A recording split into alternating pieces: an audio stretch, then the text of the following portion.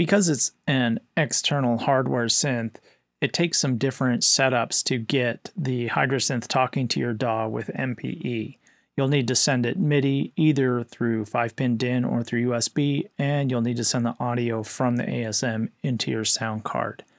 But that's just the hardware setup. How you set the software up in the DAW really varies from DAW to DAW. So I'm going to go through 4 popular different workstations, and hopefully if you don't have one of these 4, yours is going to be pretty similar, or you can extrapolate and figure it out. So I'm going to start with Logic because it's probably the simplest. Really all you need to do is add a track, software instrument, and select utility, external instrument, and stereo. And then we can create that track, and we'll go to our channel bus and open up the instrument interface.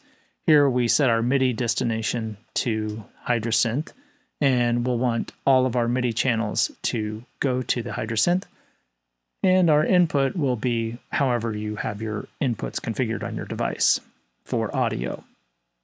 So once that is going,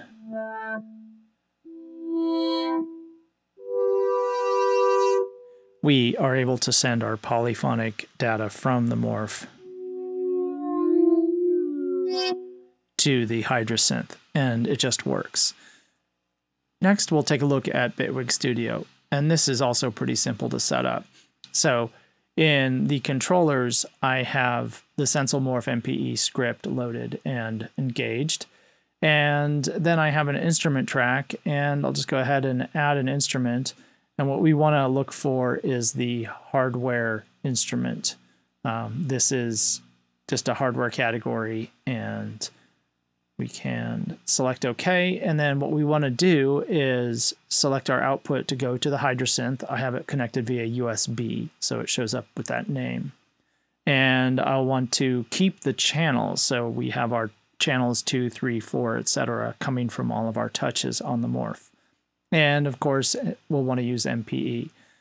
And then the audio inputs we'll be getting from stereo on 3 and 4. So now when we play it,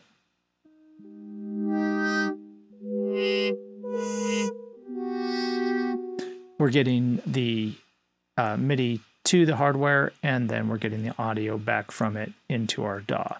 And we can treat it just like we can any other software plugin. When we take a look at Live 11, which adds MPE, it's pretty similar to how Bitwig treats it, but there's a couple other things you'll need to know. So we'll click on a MIDI track, and from our Instruments tab in the browser, we'll just drag an external instrument in. And again, the MIDI goes to Hydrasynth. We want to select here, we want to select MPE. And then our audio is going to be from stereo 3 and 4, because that's how I have it set up. And we will listen.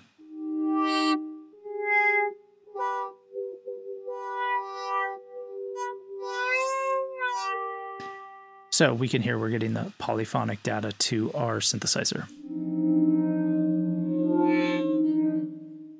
And coming back into live as audio.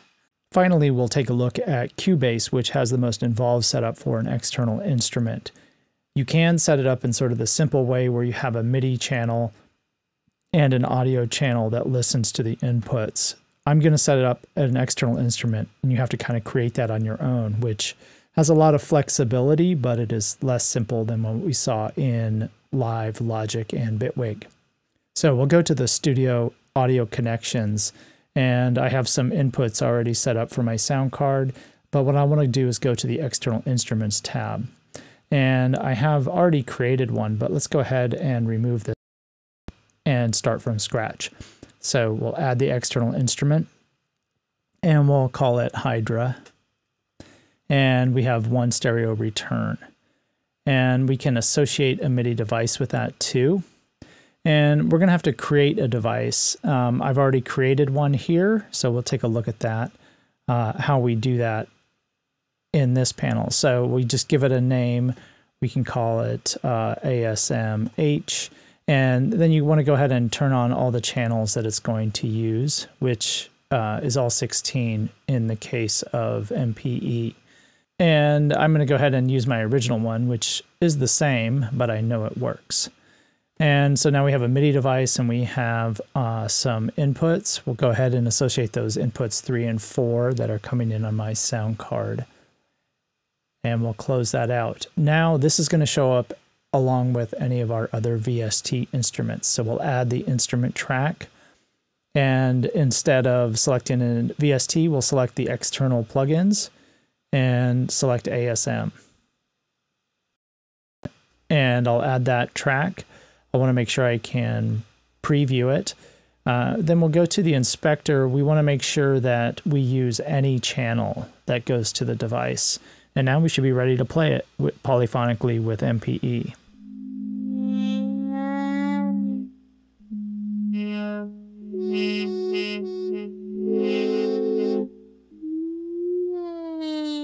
So great, that works.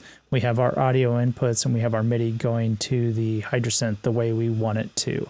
There's a lot more complexity you can add to this. And then of course you can record all of your gestures in the Cubase application.